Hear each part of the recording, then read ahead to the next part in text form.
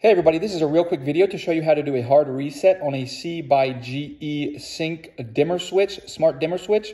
And you might need to do this if the switch is not responding to the protocol or the instructions from the app, or it's not, it's not syncing, it's not connecting, or just any other troubleshooting like that. A hard reset can fix a lot of these issues, and it's very simple to do.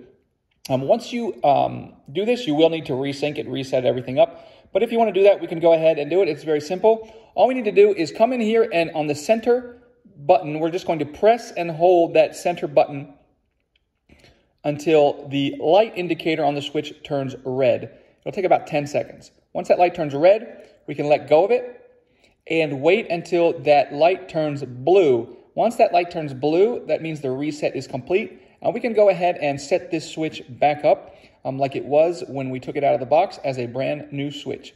Hope this helped. Thanks a lot for watching. Have a great day.